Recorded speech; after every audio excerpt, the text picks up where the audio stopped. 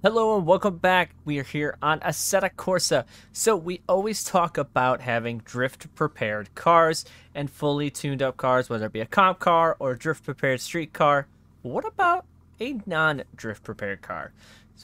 So that's what we're going to find out today. If we can drive a non-drift prepared car, but still get sideways and have fun with it. We have this BMW M3 Competition G80, and we're going to go rip it.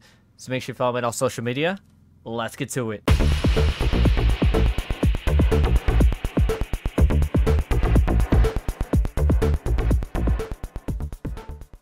So one of the big challenges that we're going to have to accomplish with doing this is we don't have a clutch. Clutch is activated with the car because it is paddle shifters.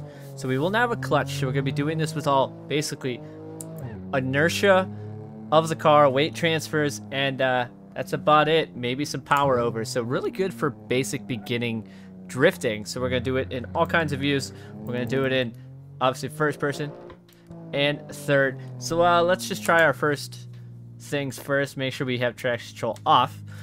So this is basically off the showroom floor M3 competition, and we're going to see. Oh, I can already tell the lock is going to be the hindrance.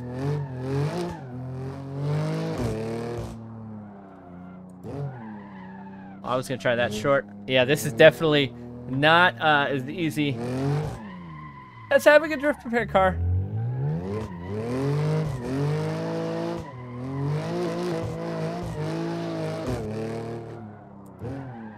As it gets massive understeer, so we really have to kind of throw the car. Oh, we wrecked it. We have to throw the car because I keep hitting clutch, but it doesn't work. We really have to throw the car and utilize power over and the weight of the car in order to like chuck the car in a drift.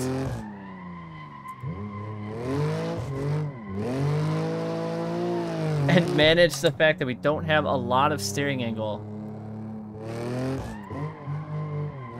Oh, okay, we're gonna go this way. Can we fit? Nope, we're not gonna be able to fit. All right, we're gonna spawn back to pits. So we do have a bunch of different tracks here where we're at, but this is actually quite challenging just to get the car to initiate correctly.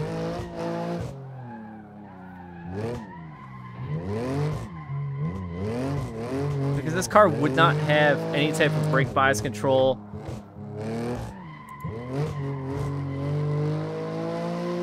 There we go. Now we got a little bit going on. Stole an M3 from work, and I definitely would not be doing this, but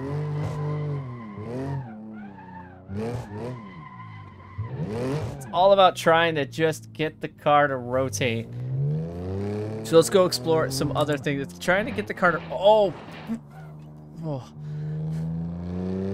Get the car to rotate in a matter of just using a little bit of braking, maybe, you know, power over and things like that. So really, it would be a very good way to find a track. I don't know where I'm going. It'd be a great way to learn some throttle control in the beginning and maybe just some smooth driving, because you, like I said, you are going to have to use transitions and things like that to get the car to go sideways. Little throttle blimp there. I went to go... Oh wait, we have a handbrake. I forgot. We do have a handbrake in the car, so that could also help us. I've been doing all this with just throttle over and stuff, but we do have a bit of a handbrake. No clutch though, see? I tried to use clutch there. And that angle lock is definitely hindering me.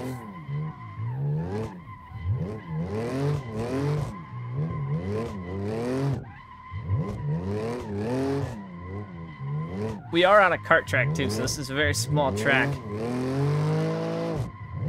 And the problem when we engage the handbrake, it wants to stall the car out. We are managing, though, to get I keep wanting to do that clutch. Managing to get some slides, so we're gonna go ahead to clutch kickers and see if we can't run a full lap at clutch kickers with this situation and see if we can actually run it without clutch or anything like that. So let's do it. So now that we are at clutch kickers, we're gonna run it and see if we can actually get some lines here in this M3.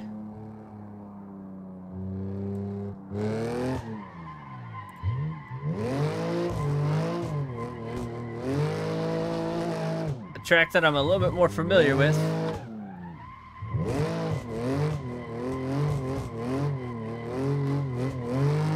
I think we can get it. Oh! Nope. When you pull the handbrake, the car doesn't really want to work too well. I'm not sure why my screen is flashing, but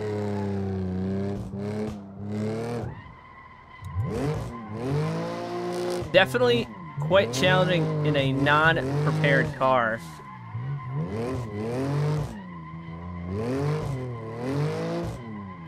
But we seem to be managing it somewhat. As I said, we almost go off. Nope, and there's where angle lock has an issue. So let's change it up and run this thing in first.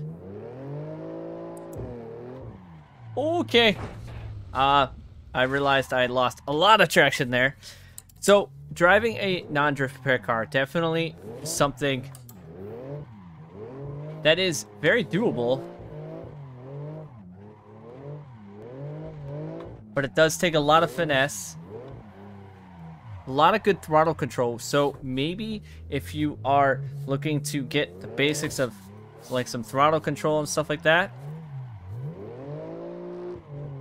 maybe driving a non-prepared car initially may be a good idea.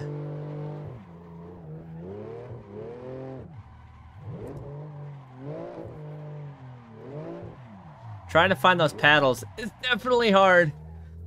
So I hope you guys found this video a little bit more entertaining. We're trying to drive, like I said, a basically off the showroom floor M3 Competition G80. Having a little fun with it, and realizing how much I really do love my prepared cars, because this is a lot of work. If you can get some people to do tandems in these cars, you guys definitely have some trust in each other and have really finesse of the car, because I'm trying to go way more angle. See right there, I'm trying to go way more angle than this car is actually capable of getting because of the limit of the steering lock. So you kind of gotta limit your drift angle to a little bit slippery.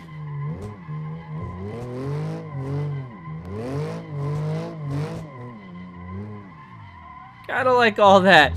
So I think that's gonna do it here for this episode here on Assetto Corsa. A little different take with this M3. Now I have a question. What kind of build would you like to see with this M3? A full-blown out comp build, maybe a drift taxi? Let me know down in the comments, because definitely going to be working on this G80 as well, since my G82 is done. So make sure you guys follow me on all social media. All you found in the description box below. And as always, I thank you guys for coming back and watching. I'm EvlRabbit.